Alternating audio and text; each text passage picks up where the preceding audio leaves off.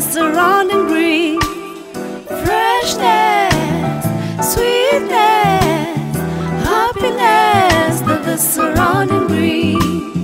Take care of the nature before it takes care of you. Ooh, take care of the nature before it takes care of you. Welcome to another exciting episode of Art Check, the home where we tackle issues environmental. My name is Anne Masherie, and our focus today is on waste management. Yes, waste. Ecology, what do you mean? What do you understand by the name ecology? An ecology probably is a lodge that has no waste, recycles everything 365 days a year. And that's why I'm sitting down with William to tell us how exactly he operates and what examples of projects that he has in store for waste management. Many thanks, William, for joining us. Thank you very much. I must admit, you still insist you have zero waste.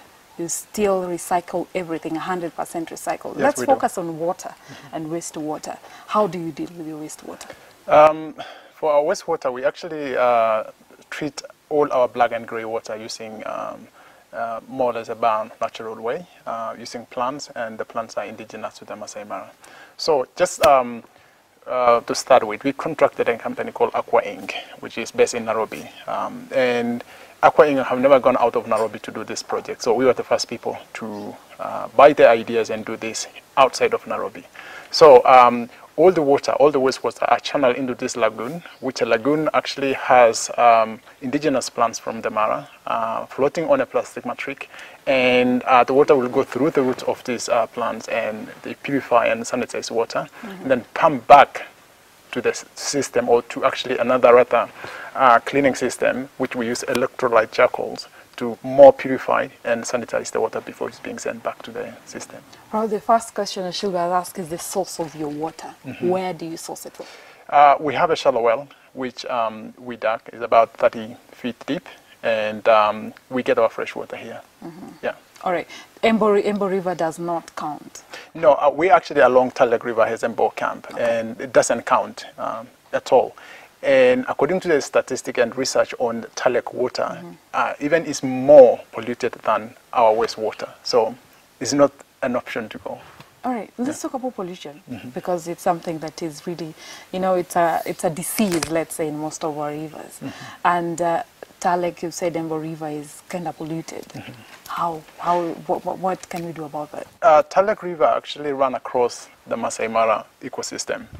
It's tributaries as well that joins it, comes from far and wild. We have the community living along these rivers. We have the camps along these rivers. Not everyone actually looking into the eco and a natural way of doing things. So there's a lot of effluence. There's a lot of waste discharged into the river. And together with already polluted river by the wildlife, by the hippos, which they poop in the water and everything, this actually contributing to a huge amount of pollution in the rivers. And Emboo actually is looking into ways of trying to affect that, and this is why we have now this water treatment system, and we don't leak anything into the river, despite that we are all along the river. Oh, yeah. So yours is still zero, but we've talked about there's some establishments that you have, you know, the sewer system. Tell us about that. So with our sewer system, we don't have the normal traditional septic tanks. So what we have is the lagoons, and these lagoons actually has plants on them. These plants purify the water, and the water will be used again. In the lagoons, we have the membranes that we put on the walls. So in fact, we don't have the effluent, or we don't have to apply for effluent discharge license, because we're not discharging any effluent into the ground.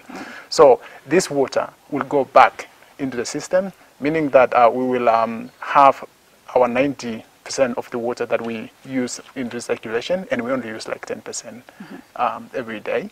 And this is a closed loop system where we don't necessarily rely on, you know, outside inputs to operate in daily operation. So we operate within what we have. Within what you have. And plus the natural, the plants and the what of this partnership? Would you mind expounding on it? Allows this aquatic biological integrated system. Yeah, so we looked on the wetlands of the Masaai Mara, and there are already plants there in the water. And we looked on the scientific aspect of it. What are they doing in the water? Would there any contribution of cleaning and purifying the water? What if we apply the same? And exactly that is what a company that helped us to do the water treatment does. So they came here, they do research for about a month, going into different wetlands and seeing which species of plants are in these wetlands. And what can we do to use the same plants to purify the water for a camp like ours. So this plant actually is indigenous to here, and despite that the company comes from elsewhere in the world, they do research and they found out that we can use the plants here in the Mara to do exactly the same job that they wanted to do. But your treatment or your wastewater treatment is unlike the others, the normal ones. You have to have a water treatment plant, just like the sewer treatment plant in Roy. So you recycle water, you're using plants, let's say. Why did you decide to use plants? Using plants is a bio thing. I mean, it's a biological way of using exactly the same water, but not having any chemical that will damage or destroy anything, whether it will be fauna or flora. So we looked at this way of using plants, and we realized that once that option is possible, is an option to go. I mean, it's not like another. I mean, you can think if you be using chemicals or anything to do the purification and cleaning of the water, like the norm, it will be expensive and not eco-friendly. All right.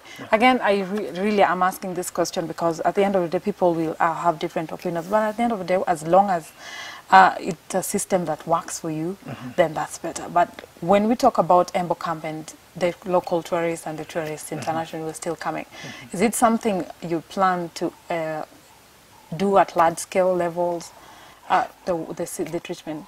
Yeah, we're looking on working on this system and probably actually extending it to the community. And this is our key partnership, you know, having the community learn about this and learn about this sustainable development or sustainable new ways of development. And we partnered with Friends of the Mara, and where we're looking at this is that we may actually spread this into the local schools, into the clinics, into the centers, the urban centers that are adjacent to the National Reserve, and be able to develop this with them and make them understand this is a sustainable way to go and not to discharge any effluents into the rivers or into the streams. All right. Yeah. Just your parting shot on your waste, and we want to know, is it more cheaper, is it more expensive, and how the impact it has on your ecotourism agenda? It's much cheaper. If you looked on the angle of being cheap, it's much cheaper. It might be a little bit more when you started, but for the long run, it's very cheap. All right. Yeah. And it's something that you really want to expand at large scale, as you have said before. But your parting shot on this, what will, you know, other companies are looking at you, you know, if you've tried it, then I'm going to do it. Yeah, a lot of people actually didn't know this exists. When we started, a lot of people are very much skeptical to look into it. There was like, you know, really, is this will work? And they came here to see it. And for us, we actually jumped into it because we saw the pilot project in Nairobi, what Aquaing is doing in Nairobi. And we really liked it. And we believe this is a good way to go. But for everyone, as usual, there was like, does it really work? This will work in a larger scale, or even in a small scale, they didn't think that it will work. But now, they've already seen it, it's working. And as we speak, Aquaing actually is having projects now in the Mara. They've already finished one with one community-based project, and they're doing now for the camps. All right, many thanks, William, for joining us. Thank you very much. Yeah. Do appreciate, and I'm sure, you know, waste, it's the first time I've seen using plants, actually. I'm used to the normal, you know, the cemented one. But if it's this working, then I'm pretty sure it's something that we should all, you know, do. Definitely it's working, and I think it's a good way to go for everyone. All right, many thanks, William. Thank you very much. Now, when we talk about water management, it's not the water management system that you used to, but a system that uses plants to purify water. And that is what they're doing here at Emboo Camp. Okay, now, these are, the one you're holding is about 3 different types of plants. Yeah. Yeah, there's a taifa, there's a cypress, and there's canna. Now, these plants are actually planted on a plastic matrix, this thing here. The work for this matrix is to make sure that the plants doesn't sink fully down into the ground, but it will float, but only the roots go through the matrix. And those roots are the one actually does the job. Those are the one treat the water, because all this water goes through the roots, filtered, and all the bacteria actually being digested by the plants and then go through into the manhole at the end over there. Right. So the plants are for purification and a little bit of sanitation of water. Okay. Yeah. So this water, where it's from direct waste from kitchen, bathroom? Everywhere. All our water that we use in the camp, everywhere. Kitchen, bathroom, toilet, staff area, staff quarters, all that water comes here. We channel the water to be here. All right. Yeah. So the main reason why we're having this plant is basically just to purify water. To purify water, yes. Yeah. And also sanitize, basically the bacteria, most of the bacteria that are in the water, because that is their food as well. And you can see the growth. They're very healthy plants. They need all of these nutrients from the water, all the bacteria, all the food waste that comes from the kitchen and all the washing area. Of course, we use the organic substances, organic soaps, so they don't kill the plants. So that is still nutrients to the plants as well. Are you not scared that the plants might overgrow and probably become a little bit heavier? Or No, because the matrix itself has that capacity to hold that weight. Yeah, so they will not be too heavy. Oh, okay. Yeah. Oh, I can tell you, I don't know how to return this, but I can return it. Don't worry, I will put it back. like that. That's it. Yeah, yeah, So, yeah. So that's what actually does, and I would like to explain the process of the water coming in. Yeah. Now, this manhole is more of a filtration. This is where any foreign object goes into a toilet will be actually trapped here, so it will not end up in the lagoon. And we clean it every time or every 2 months when we are busy. So the water only is filtered into the lagoon, and the plants does the job, and then we pumped from the other end into the other process up there. So the process there is more of electrolyte charcoals, where the water will go into this charcoal, it does more sanitation and purification before it actually goes into the final stage. will you say that this water is black or gray? But it's both. Both. Yeah, because we have the water from the kitchen and we have from the toilet. Okay. When water is clean and ready to go to the next process, it comes into this manhole. So there's a pipe underneath that brings already clean and purified water from the lagoon into here. And then in this manhole, there's a pump. And this pump actually will pump the water here into the other system over there. So every time when the water actually almost coming up or filling up, we pump it into the other place. So from the lagoons, we pump the water into these chambers here, and these are the electrolyte chambers. There are actually 4 of them, and the water starts from this end and go to the other end. And then when they're actually on the last end, that is when the water now is being pumped up to the tank. And this is when the water is ready. Okay. Yeah. So for how long? When you mean water, you'll pump water to the tanks. Do you pump it to the tanks, right? How many hours does that take? Depends on how much water we actually pump in every lagoon in each day. So when this is filled up, which normally actually it may take up to 3 days to fill up this, because we pump which is already being cleaned from the lagoon, and then we pump it to here. So it will actually take maybe 3 days, and then pumping from here up to the tank may take 1 day. 1 day. Yeah. So from tanks right to the tent, yeah. all right. Yeah. So, but we had not mentioned before the water, how you utilize the water. So would you mind mentioning that? Yes. I mean, if you look on our showers, they're actually slow. They're actually slow showers. They're not like the big, there's still rain showers, but there's not really the big showers that waste a lot of water. So these showers actually will minimize the amount of water that will be used. And the same thing with the toilet. Toilet has 2 flush. One long flush and the short flush. So we always advise people to use the short flush every time when they flush the toilet. Okay. Then the big flush if you need it. All right. Yeah. So I think that from that way now it goes back to the washrooms and from here. Yeah. Yeah. Okay. Yeah. And then that water go back into the lagoon again. Oh. Yeah. Yeah. So back to where it started. Yeah. Yeah. So it's to the contrary of what many people say. It's like be careful with water. So we need water for our plants, and also to recycle back into the system. So we don't really mind if you use much water, because that water is still coming back to us. Okay.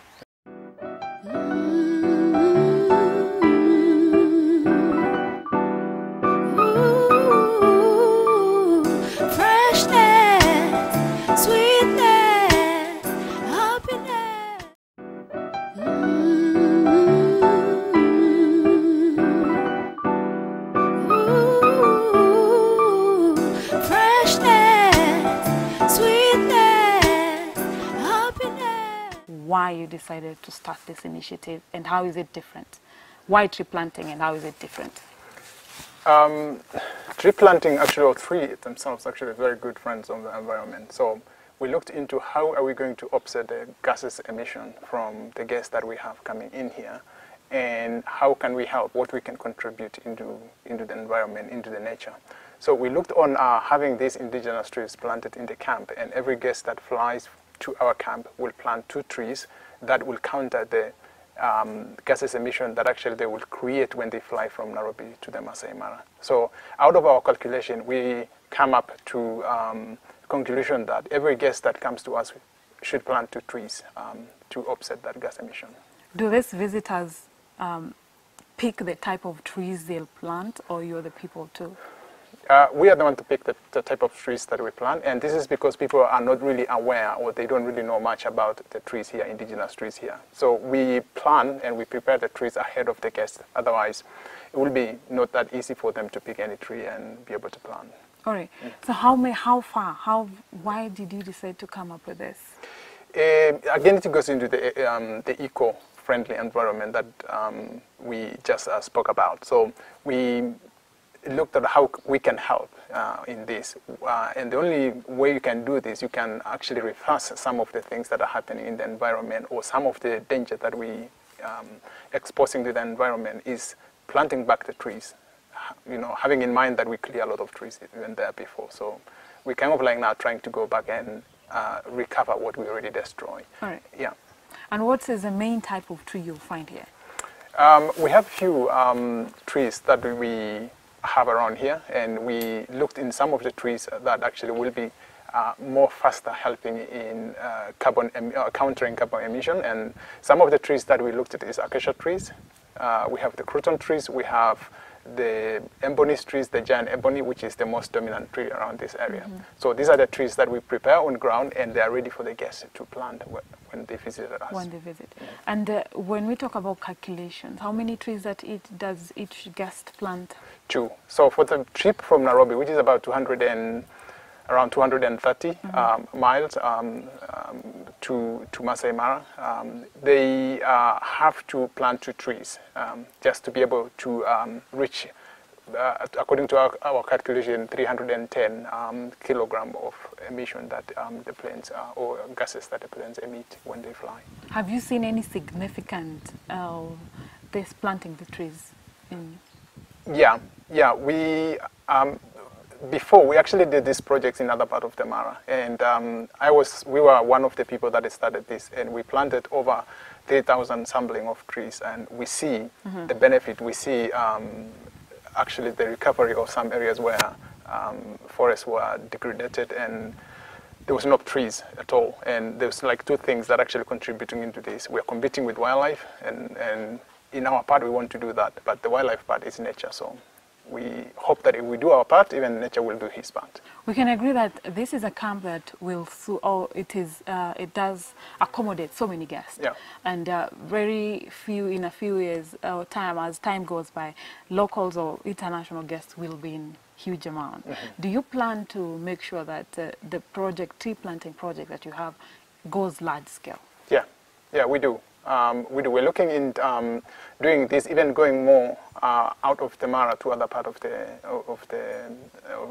the county, and be able to plant the trees on the right place, but not taking trees to some places where they're not suitable or they're not have to be. Taking into consideration, these are the species that belongs to the Mara. These are native species of trees. So we do first here in the Mara, and then going out of the Mara, we have to do research and make sure that we actually take into places where the trees occur naturally. All right. Yes, when we were taking a tree, you talked about something to do. When a tree falls, you just let it be organic. Yeah. Why is that? Because maybe people will argue that's firewood. No, actually it's not that way. If you look on the trees, and always when you go around and lifting up dead trees, there's always some creatures underneath. Yeah. These are part of the wildlife. This is part of the ecosystem. These creatures are playing a vital role in the ecosystem. And the moment that we take that tree and we burn it as a firewood, the moment we take that tree and we use it for building, you displace so much of these creatures, which no one actually is looking very much into it. So we actually looked at it, and we thought that we should actually play a different role to make sure that they survive, because there's so much things that are doing to the environment that we are not aware. But for sure, it's part of the collective thing that is making this ecosystem look nice. All right, many thanks, William, for joining Thank you us. very I do much. appreciate it. Yeah, thank you. And I'm sure our viewers and also we appreciate the knowledge you've shared. Thank you very much for coming. Well, I hope you've learned something in today's episode. As I've always told you, if you really want to make an impact, find your broom. My name is Masaai Mara. Until next time, stay tuned.